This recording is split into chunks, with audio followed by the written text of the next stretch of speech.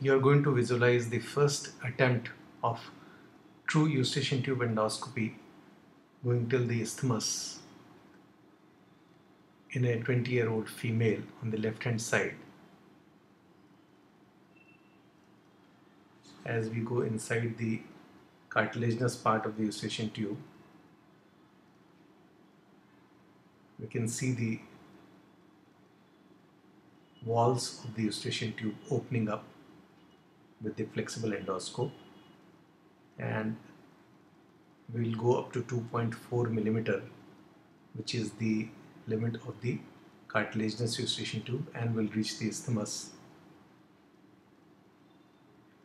That's the last part of the cartilaginous Eustachian tube. You can see the whole lumen very clearly, so we can diagnose the mucosal pathology in the cartilaginous part of the Eustachian tube.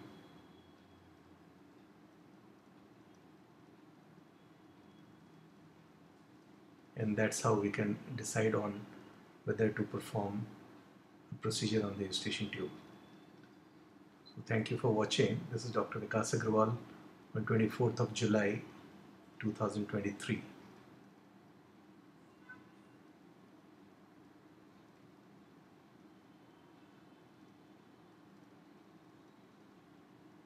Thank you very much.